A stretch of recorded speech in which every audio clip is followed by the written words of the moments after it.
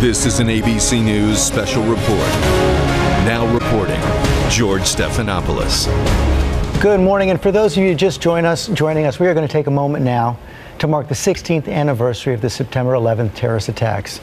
There you see the four sites where 16 years ago terrorists struck. At the World Trade Center, families of the victims are gathering to read the names of the nearly 3,000 people who died in that attack. People also gathered at the Pentagon, also hit.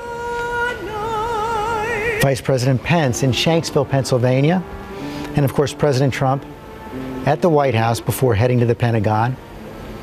There you see him with the First Lady. We're going to observe a moment of silence now at 8:46. That marks the moment that American Airlines Flight 11 hit the North Tower, World Trade Center.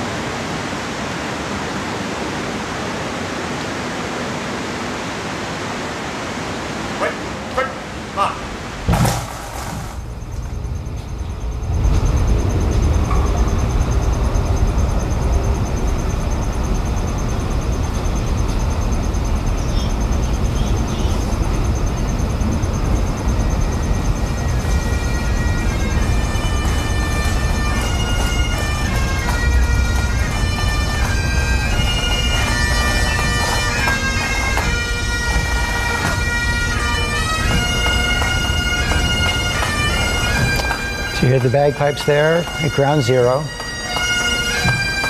after America pauses to remember the victims of those terrorist attacks 16 years ago.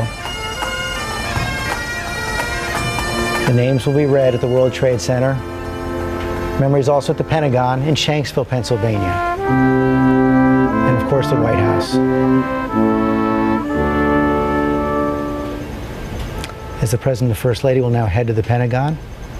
We're going to return now to our regular programming. For those of you on the East Coast, of course, that is Good Morning America. This has been a special report from ABC News.